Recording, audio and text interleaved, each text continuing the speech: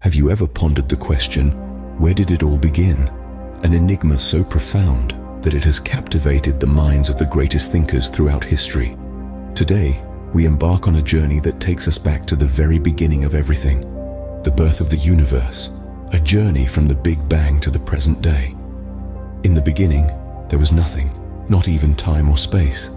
Then, in a fraction of a second, the universe sprang into existence in an event known as the Big Bang, occurring approximately 13.8 billion years ago.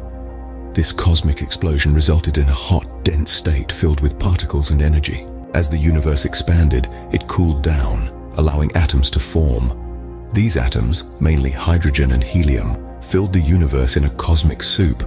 The force of gravity began to pull these atoms together, forming vast clouds of gas and dust. Around 1 billion years after the Big Bang, these clouds of gas and dust collapsed under their own gravity, igniting the nuclear furnaces that powered the first stars. These celestial bodies lit up the universe, ending what cosmologists call the Cosmic Dark Age. The universe was not content with just stars. Gravity continued to work its magic, pulling stars together to form galaxies. These galaxies, in turn, clustered together to form superclusters. And so, the universe continued to build upon itself, creating structures on a scale that boggles the mind.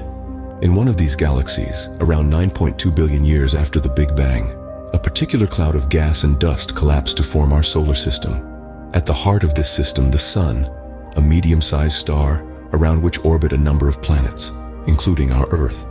Life on Earth began around 3.5 billion years ago, starting with simple, single-celled organisms.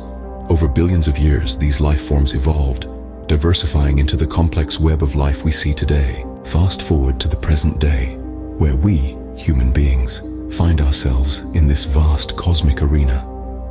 We are the product of billions of years of cosmic evolution. We are made of stardust, literally. The atoms that make up our bodies were once part of stars that exploded in supernovae, scattering matter across the universe. In summary, the universe has come a long way from its fiery birth in the Big Bang to the present day. From a hot, dense state, it expanded and cooled, allowing atoms to form and gravity to create stars and galaxies.